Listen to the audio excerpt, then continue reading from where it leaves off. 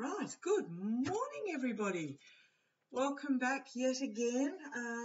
Now I want to have a quick look at, as I said in a previous video, I want to have a quick look at Belarus and what is happening there. Now I had recorded this video previously, forgot to turn my volume up, so the volume was absolutely atrocious. So I thought I'd have another go. Now, my original reading I had recorded a couple of days ago to be released a couple of days ago, and because I just thought I'd see how things progressed in that neck of the woods before I replaced it with a better audio reading, and just see what the cards throw up at me this time. And very interestingly enough, in the previous reading, I had read that there will be a female figure that will come into prominence to challenge, what's his name, Lukashenka, who's basically given Belarus to Putin and his cronies on a plate. And then, lo and behold, up pops, now what was her name? There it is. Sorry, I've got a whole notepad full of notes everywhere. And apologies for this pronunciation. Sviatlana Tsikhanouskaya. That was the worst pronunciation ever. I do apologise.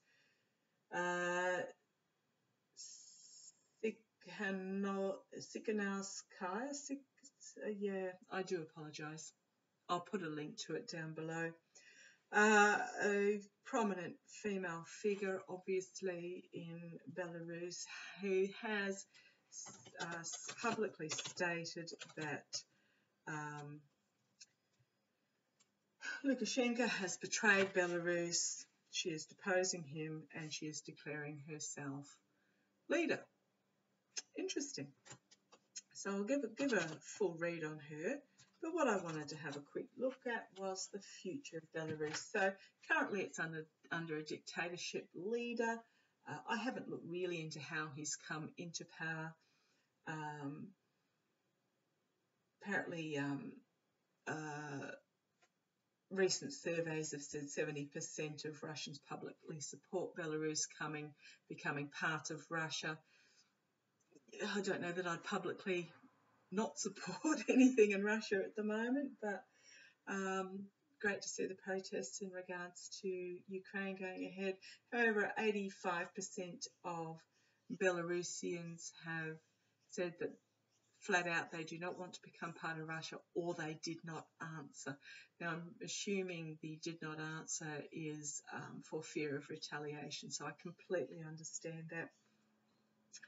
So what's happened is that recently, as part of his plan, Putin had 30,000 Russian troops in Belarus on so-called military exercises for the Belarusian army. If that's not how you call the Belarusian people, I do apologise. This is just my Australian version of it. They were supposed to go home just prior to the invasion of Ukraine by Russian troops, but they stayed. They were supposed to go home a couple of days before the invasion, and they stayed, and this is the obvious reason why. So what's happened is that troops have moved into Ukraine from Russian troops from Belarus itself. Apparently, the Belarusian armed forces has also supplied troops, and it is rumoured that the Belarusian troops are receiving their orders from Russia. So I want to have a look at several things in regards to this, but I want to have a look at Lukashenka. So I will do a full Celtic cross. I'll just push that back a little bit. Full Celtic cross into Lukashenka I want to see what his present, past and future tells us about him. So Lukashenka, tell me about. So he's the dictator. Unity card flung out. But I think what this is his marriage with Russia and the Fool. Now in this particular deck I'm using, it's my mystical manga cards. In this particular deck, the Fool, he's not setting out on his journey. He's not confident. This is, to me, this is Lukashenka, and it is his foolishness. He is being played for a fool by Putin and his cronies. So tell me about Lukashenka. So, okay, so I've now assigned in this pack the Fool card to Lukashenka. Lukashenka, Lukashenko, there's two different ways of spelling it. I'm not sure which is true, but he is pushing for Belarus to become a satellite of Russia. The Belarusians have strongly come out and said no thank you. But tell me about present, past and future for Lukashenka. Lukashenko, Lukashenka.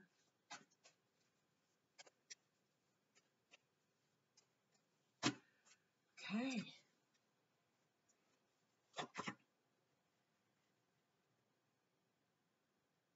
Nine of Cups. This is the card for illusion and delusion. So at the moment, this is the energy that he is sitting in, challenged by plans on the world stage, decisions that are being made on. Okay, so what he's being challenged by is his decisions on the world stage. Base of the pack, we have the Ace of Wands, a fiery new beginning, the bringing of messages, the bringing of new starts.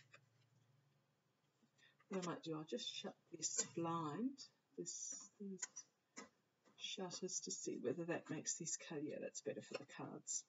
They're a bit shiny, these ones. In the past, we've got the Knight of Swords, which is a harsh truth coming forward. Crowning the reading is the complement to this one is we've got the plans coming to fruition. He is being challenged by his plans on the world stage, his plans coming, progress, expansion. However, in the immediate future, as we've got Temperance, which is about rebalancing, harmony, moderation, the grounding spiritually and physically, and this is in the immediate future. So this is not for Lukashenko. This is something that's coming out that's going to moderate external influences, the Ace of Cups, which is an emotional overwhelming by the Belarusian people. The internal influences is the Queen of Swords. So for him internally, this card popped up in the reading that I'm not posting. This is this young lady who has declared herself the leader, bringing forward the truth. So that is the internal influence on him at the moment. He's being stopped. He's being stopped in what he's doing. There is something that is going to be revealed. Oh, 2 pages, okay. Page of Swords, there is a message of truth that is going to be brought forward regarding his manipulation, and it is the ending. It is the ending on the world. Now, I haven't got the Tower card. What I've got is there's Putin popping up. The ending is in regards, is being brought about by his contract with Putin. Right, base of the pack, King of Swords, powerful figure coming forward. who will bring forward the truth that he will find burdensome. He will find that he is basically, for want of a better way to put it, being held hostage by what he has done. He cannot deny it. So there's nothing overly dramatic there, as in no Tower card, no Death card. My next question is, will the Belarusian people rise up against him? Will the Belarusian people... Now I'm thinking about when this Ukraine issue is settled. I have read on the past and I have seen, and everything tells me that Ukraine will come out on top with the assistance of the rest of the world. Ukraine will prevail. So once, and that Russia will be kicked out, and it is the beginning of the end for Putin. So once this Ukraine conflict has been resolved, will the people of Belarus rise up and depose Lukashenka? Will the people of Belarus, that one's wanting to come out, they will have the choice. They will be faced with the choice. It's not in stone yet. Will the Belarusian people rise up against Lukashenka? Will the Belarusian people rise up against Lukashenka? Oh. It is about what's in it for the, and giving and receiving help. Giving and receiving help, financial help on the world stage to set up a solid foundation. It's not set in stone. There's nothing that has, the people have not decided that they will face the truth. They will have to make a choice, but they have not decided it as of yet.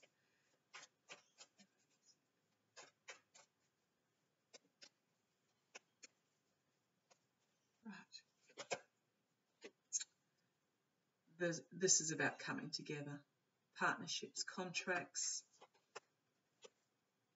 with the rest of the world. He's come up again, King of Coins, and setting boundaries in regards to the government. New beginning, authentic reform. Death does not necessarily mean death.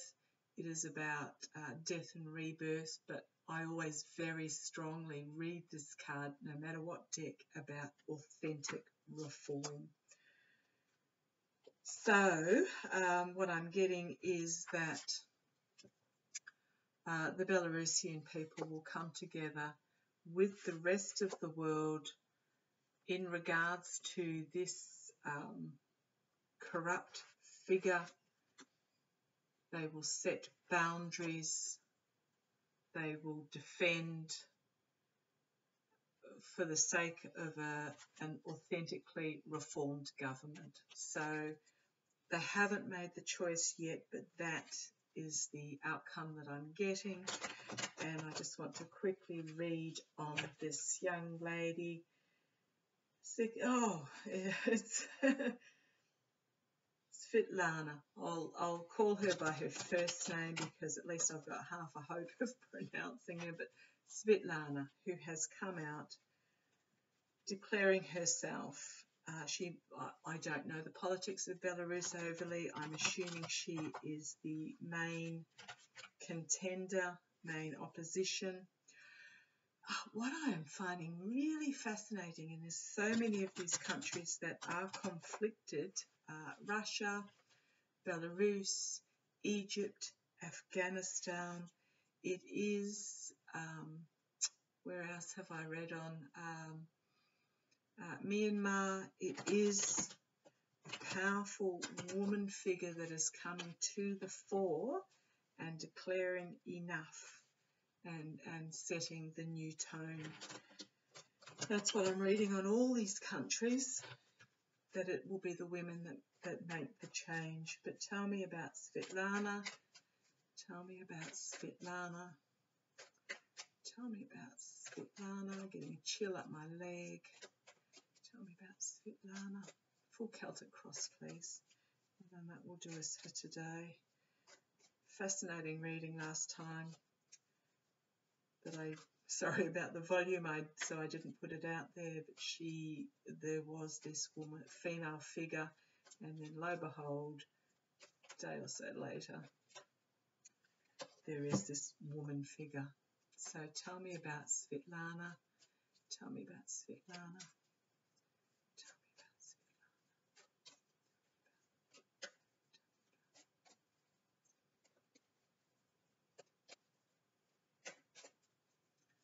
Tell me about Sviatlana. Okay.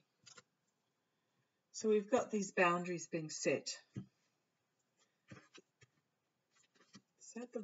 If I reach the, yeah. So, sorry, I just wasn't sure whether it was me stumbling or the cards telling me go for it. And it is the cards telling me go for it, because we've got this King of Swords on the base. So the boundaries will be set.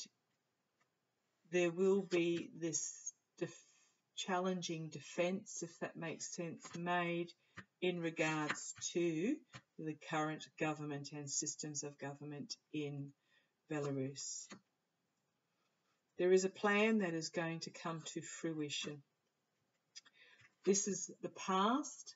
This is loss. This is what the Belarusian people have experienced, have realized what they have lost, and this is in the past, but there is full awareness of this in the future. Now, this is my crowning the reading, I should say, potential future. Now, this card has a couple of readings, can be about loss, which I never read it as. It is about walking away from what is no longer serving you, but I also like to read it as walking towards. And you've got this female figure overlooking what is happening. I wonder if this is Sviatlana walking towards what will work for you. I think I saw an image of her. She is a brunette, but this is following the new path, walking away from what's not serving, following a new path to what will. Immediate future is the reap what you sow introspection. It is